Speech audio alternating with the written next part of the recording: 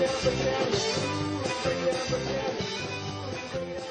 all, this is Chris here with Everyday VBA. In this video we're going to be looking at the Boolean variable type. It sounds pretty scary, it's really not. I've got my Visual Basic Editor open, I've got the code already in place. All Boolean means is quite simply it's either true or it's false. Now I'm going to go through each one of these.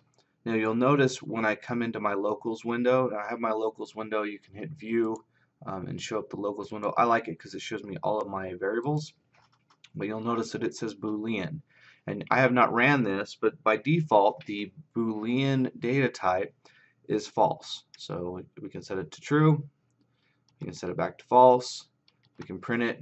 Now the Boolean data type is really important because if you're using an if statement or if you're using a do loop, that Boolean it will return a Boolean response. So it's going to return, it has to return either a true or a false. Now when you're using variables, you may not necessarily want to, or if you're using an if statement, you may not necessarily want to define that Boolean type, but it does use true or false, and essentially all computer programming does run down to ones and zeros or trues and false. So that's the Boolean data type. Hope this is helpful.